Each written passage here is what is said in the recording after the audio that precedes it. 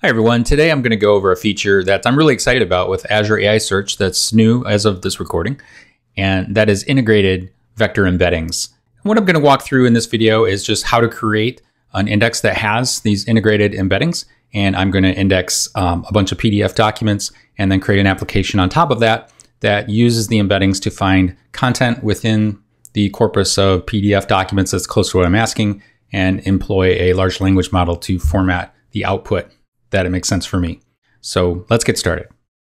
So most of the work to create the index could be done from within the Azure portal, but it'll actually go a little bit faster for this demo if I do it from a combination of the command line and the REST API to Azure AI Search. So that's how I'm going to do it today. So the first thing I'm going to do, since I'm starting from scratch, is to create a new resource group. I'm going to call it Azure AI Demo RG for resource group. Then I am going to create the index, and I can do this with this command. So I'm going to create a new index. I'm going to call it Azure AI Demo. The resource group is one I just created. The SKU is going to be free. I can actually use a free SKU to get started with this. And then partition count 1, replica count 1, which is pretty much the limit for free. So that will create the actual service. And then in order to create indexes and actually make changes to that index, I'll need admin keys. So I'll use this command to show me what the admin keys are for the index. I'm going to delete all of this after I record this video, so it doesn't matter to me that you can see it on screen. Okay, so let's save those environment variables.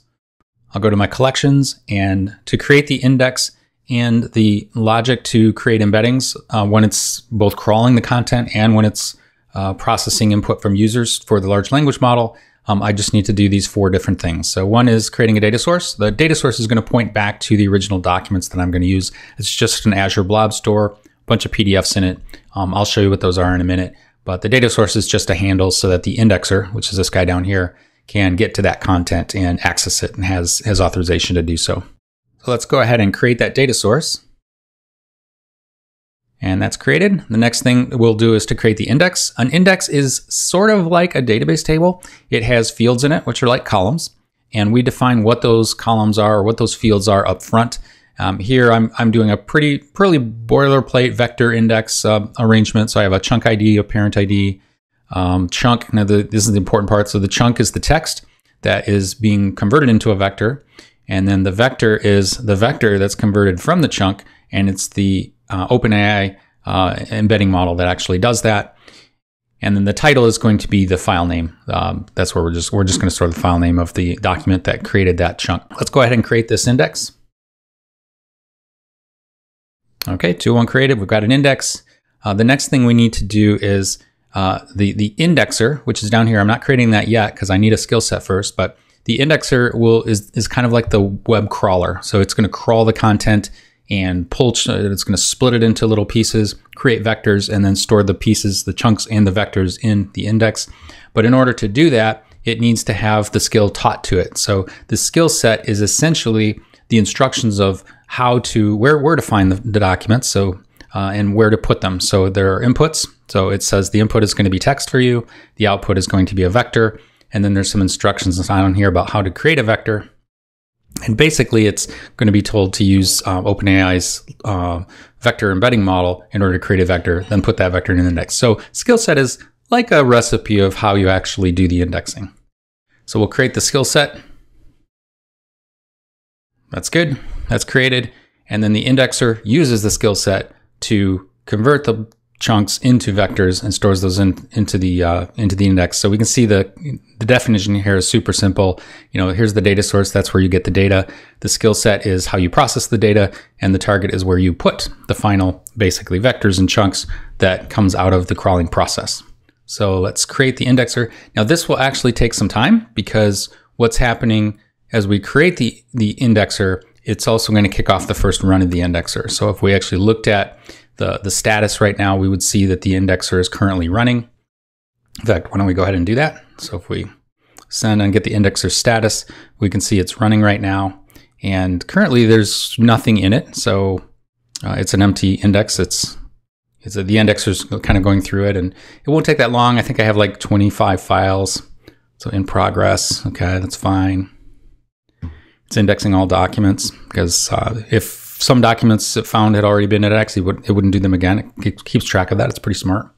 Okay, so before we go and build an application that actually uses all this stuff, let's take a look at the index, because I think it's really instructive to actually look at the index to see, like, what is this vector index? What's in it? How does it work?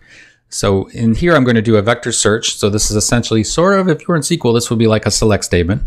And I've said I just want the title field to come back. And if we kind of go back, you remember we created fields here when we created the index. So we defined what those fields were. One of them is title, and it's a string. I happen to know that this string is where the file name is going to land. But let's go ahead and select that. So we're going to select the file name. We want to do a vector search, and this is what we're going to search for. So it's what is the aviation authority for the United States. I'll make that a little bit bigger so you can see it.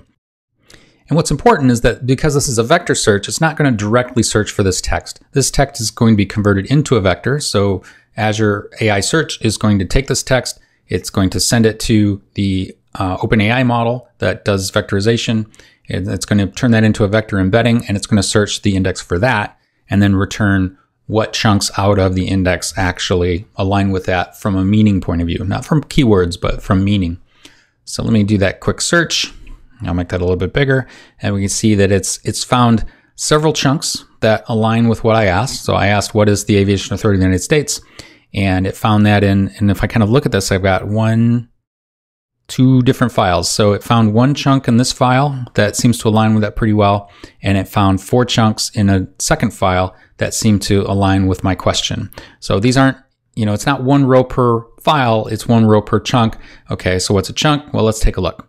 So that's the title. Let's look at the chunk. So this is the actual text it thinks it aligns with. And you can see that each of these scores aligns with a chunk. That's not the entire PDF, it's just a piece of it. So that file has been chunked up and turned into a bunch of vectors and put into the index. And what is a vector then? Well, let's take a look. So if we kind of look at what's the vector that it's finding, we can see that, oh, okay, so here's the vector, and then maybe let's add the chunk onto that as well. Let's look at, oops, need a comma, there we go.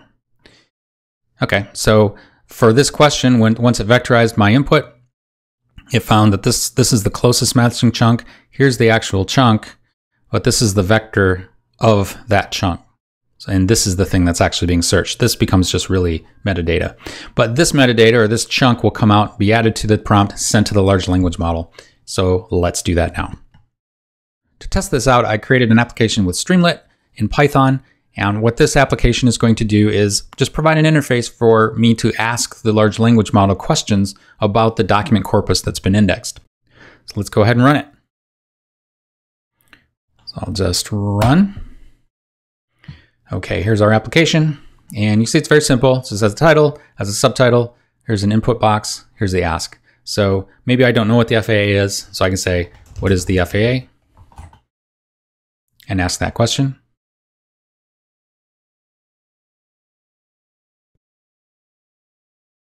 Okay, now let's ask something more specific. So maybe we know that there's a specific directive, 2019-2555, and we just want to know which aircraft does this actually affect, and we'd like it formatted in a specific way. We'll make it a bulleted list. So if we ask that, we get back this response that it covers these 3 different models. And maybe we'd like to know where this information came from. So if we click Read Source Document, and if we look at this document, we can see that indeed it is the right document.